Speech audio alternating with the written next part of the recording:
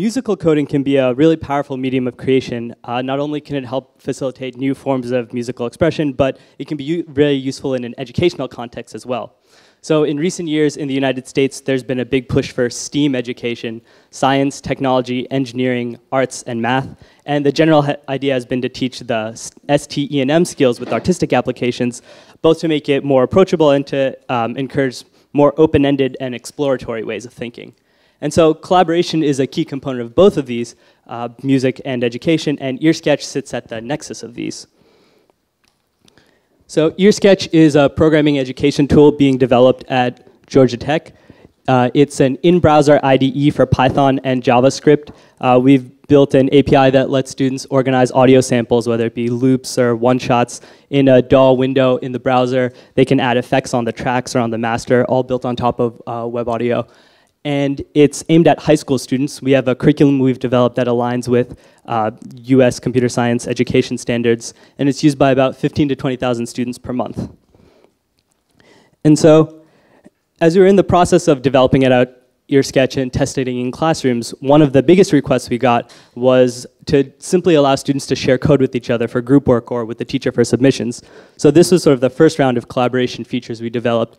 You could simply share an EarSketch link as a script, or you could send it directly to another account. You could either snapshot the script if you had a submission, so it's kind of pinpointed at that time, or just a reference to the most recent version of the script. But we were also interested in real-time collaboration. So thinking about real-time collaboration in code, we always sort of had live coding in mind. EarSketch supports live coding to a limited extent. If you've got a song playing and you make some changes and compile a new script, it'll sort of hot swap in the new version without stopping or changing the playhead. And so we looked at the normal general purpose programming collaborative editors like CodeBunk or FirePad.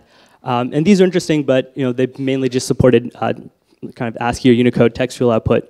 So we were also looking at musical collaborative coding editors like Troop, which is a local area network-based editor. There's a sort of client app that handles the collaborative editing, but then when you go to execute code, it all runs on a server node and handles the musical synchronization.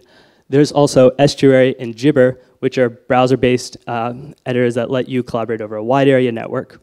But for client-to-client synchronization in a browser-based environment, that can be kind of tricky for sort of co-located playback.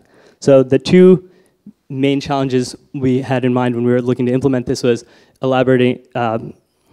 implementing the collaborative text editing and then this client-to-client synchronization.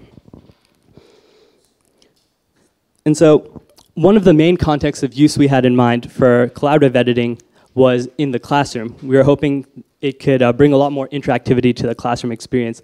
For example, if a teacher is lecturing off of an EarSketch script rather than sort of like a normal slides, the teacher could sort of, essentially call students to the chalkboard in a sense, have them implement functions or do exercise right in the code. You could go over it in real time. We also thought it could help with in-class group work. You could have multiple people editing at the same time. You don't have to deal with sending files back and forth or dealing with version control systems, or even more mundane things such as if there's not enough laptops in the classroom, or if there's kind of like an unwieldy arrangement, can sort of just help students work together like around a table more easily. Also, if a teacher is lecturing off of an EarSketch script, the students can kind of read non-linearly, look forward and back, and sort of follow along the lecture at their own pace. And then we're also thinking about the remote context, sort of the most obvious feature being the same type of pair programming or group coding you'd do in the classroom, you can do remotely as well, but also in the non-real-time scenario. So EarSketch takes a snapshot of your script every time you run it or save it, so you can look at the diffs as your script evolves over time. And this is true of the collaborative coded scripts as well. So then a script kind of becomes almost like a metaphor, like a virtual room where if you're doing group work, the artifacts of your work are there. So you can see sort of what other students have done if you're all working on a script together at different times. And even if you're working on a script and someone else opens it up, we'll send a push notification so it can help spur the real-time collaboration without any planning. But in the end, EarSketch is about music, so you want to let people jam. So for implementing this sort of client-to-client synchronization, there are two steps. First, every browser would coordinate its time with our server using NTP, or Network Time Protocol. And then with this coordinated time stream, all of like the play events would be quantized to a beat. And then that beat is just determined by the tempo of the script you're playing. So essentially, every EarSketch script playing at a certain tempo would be locked into the same grid. And so with this in mind, we kind of wanted to just test out the affordances of the interface, look at the strengths and weaknesses of the interface for sort of larger ensemble performance. So we got, for an informal study, we got 10 master's students from the Georgia Tech Computer Music program and started testing out some performance configurations. So the first layout was pretty simple. You know, one script shared with 10 people, no formal constraints. Everyone can kind of do as they please.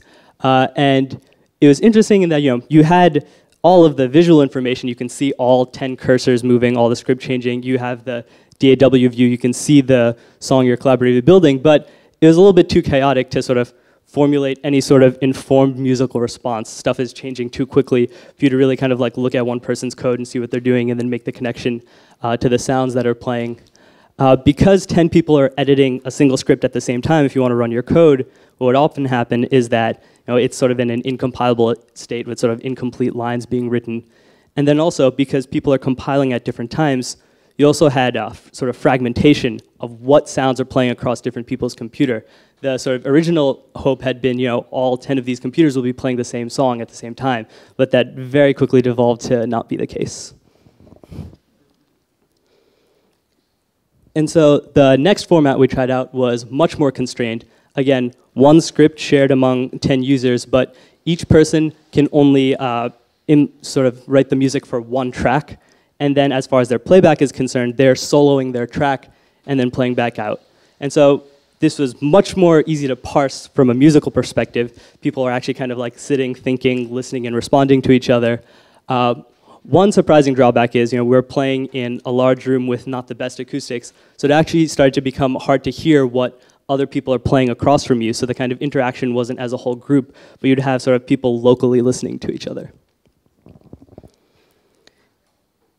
And then the third layout we tested was, the attempt was sort of a best of both worlds. You have 3 scripts, the students can sort of move between them and play in whatever musical room they want.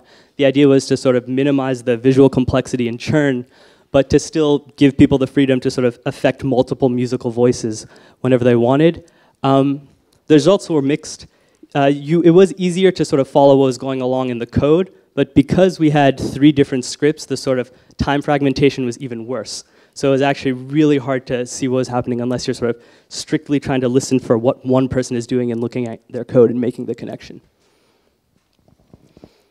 And so our future work in this kind of collaboration area is going to be focused along 2 lines. One line is looking at interactive notebooks and sort of thinking about how that format can affect education or what kind of performance features it'll suggest for EarSketch.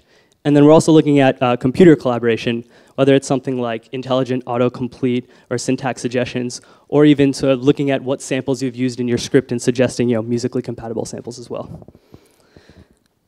And then I just want to take a minute to thank our sponsors. We received funding from the NSF, the Arthur M. Blank, Ruth L. Siegel, and Scott Hodges Family Foundation, and Google Tides Foundation.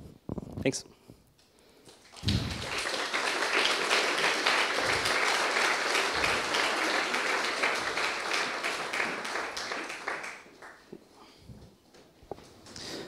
Thank you very much, Avneesh. We've got a question from Jan. We've got a bit of time, so okay, cool. Feel free to explore this in a little bit of detail if you want to. Yeah. Jan's asking if you used a library for the operational transformation algorithm. You can tell I know what I'm talking about.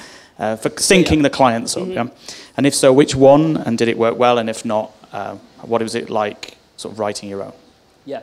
So one of my co-authors, Takahiko Tsuchiya, he was the one who implemented it. He did not use OTJS. He just kind of said it didn't sort of exactly work for what it needed. So he did implement it effectively from scratch.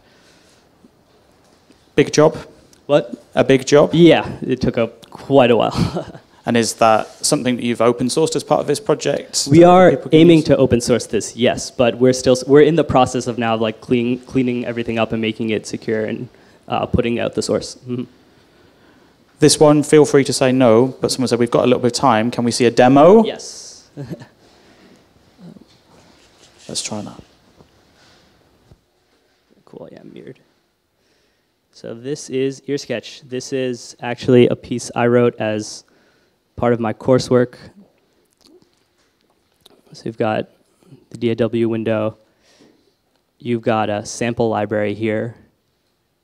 Oh, whoops, I'm not plugged in. Let's bring this down.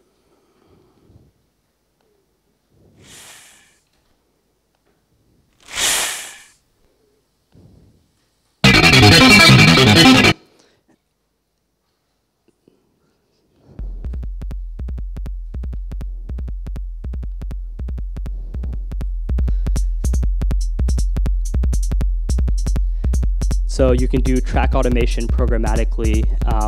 You can, whatever audio samples you have, you can also kind of slice them and use whatever segments you want. You can upload your own samples just as files. We also have integration with Freesound, so you can kind of search Freesound for whatever samples you want and bring them into your project. The sidebar here actually has the whole sort of EarSketch textbook and multimedia curriculum.